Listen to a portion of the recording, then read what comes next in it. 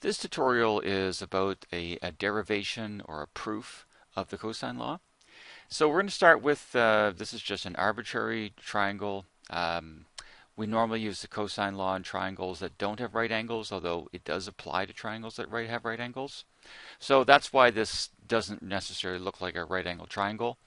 It is they're called oblique triangles, so triangles that don't have right angles.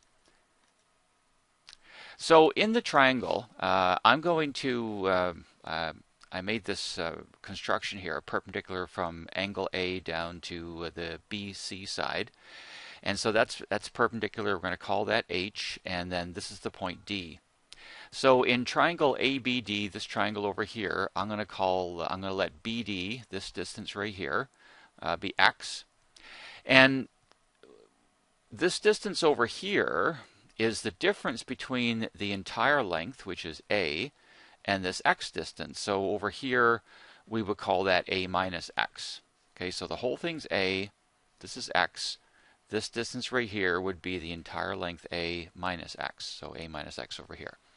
So in this triangle, by Pythagoras' theorem in the ABD triangle, H squared plus X squared would equal C squared. And we're going to need that a little later down here.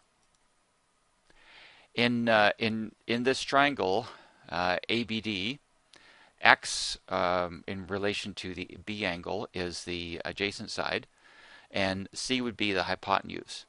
So in relation to angle B here, the cosine of angle B would be X over C. So X over C is equal to cos B. Now, if we cross multiply to solve for X, X would equal the product of C and cos B. Remember, if you want to write it, there is a 1 right here. So X times 1 is X, and it would equal the product of the C and the cos B.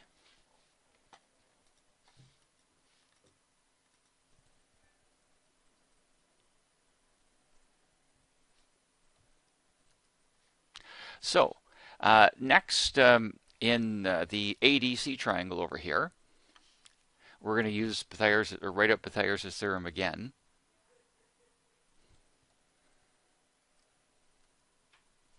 And B squared is the hypotenuse, so B squared would equal the H side squared plus the A minus X side squared. So what we're going to do is we're going to expand out the A minus X squared. And actually, I'll write this out. If we're expanding that out,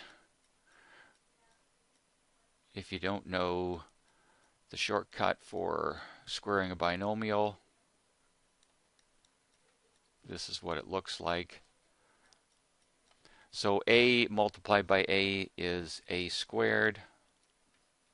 So that's that product. And then this product right here be a minus AX. And then this product would be another one the same, a minus AX. And negative X times negative X is X squared. So there's the X squared in the end. That's that one. A squared at the beginning. And these two negative AXs or negative 1 AXs add to negative 2 AX. So that's where that expansion comes from. Let's get rid of all that. Okay, so next, we're going to do a little rearranging. Okay, I'm going to write this in a slightly different order. So all I'm doing is I'm bringing the X squared over here and write it right after the H squared. And then I've got the A squared minus 2AX afterwards on the end. So now we're going to make a substitution. This is why we did this, these couple of things up here. So H squared plus X squared is equal to C squared. So in place of this, we're going to put a C squared. So that's that substitution. And this is equal to X.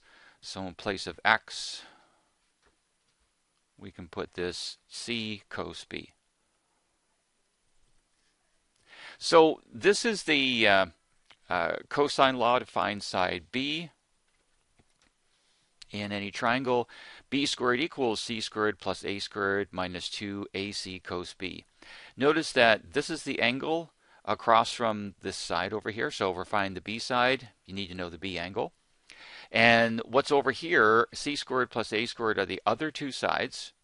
And then these two sides, this is how you remember the cosine law, are the same two ones that are squared here. Okay, the pattern's always the same. Similarly, if I wanted to find side A, I would write a squared equals the other two sides squared, b squared plus c squared, minus 2bc. Notice that these are the same two sides as the ones that are squared here. And then the cos, this is multiplied. There's an implied multiplication here. This angle is the one across from the side we're finding. And of course, if we wanted to write it for the c side, c squared equals a squared plus b squared minus 2ab cos c. Again, this is the angle across from that side. These are the two sides that aren't this one, and these two sides are the same two that are squared here. The first part looks like Pythagoras' theorem, and it's kind of like this is here because it's not a right angle triangle. And if it was a right angle triangle, if you actually, I'm going to grab my calculator. So if the angle was a right angle, if I take the cosine of 90 degrees here, then what happens, see, the cosine of 90 is 0. And so if this is 0, 0 times whatever this is 0, and it actually becomes the Pythagorean theorem. So it's really these expressions on the end here are because it's not a right angle triangle. And if it is a right angle triangle and the angle is 90, whether it's A, B, or C angle, then it sort of reduces to the Pythagorean theorem.